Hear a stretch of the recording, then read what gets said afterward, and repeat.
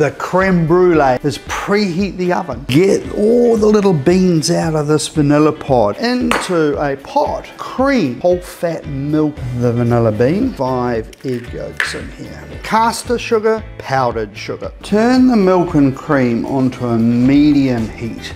We'll just gently stir this until it just starts to bubble. I will pour this now into the jug. I want to get rid of those bubbles, and the little vanilla beans will find their way through this fine mesh sieve. Temper the egg yolks with the sugars with our hot cream and milk vanilla mix. And I've heated some water in the jug. Fill it about halfway up the brulee. Put them into the oven. And once they're baked, you need to get them out and just let them sit for a minute. Into the fridge. And this guy has been sitting in the fridge. Just put the sugar on and caramelize it.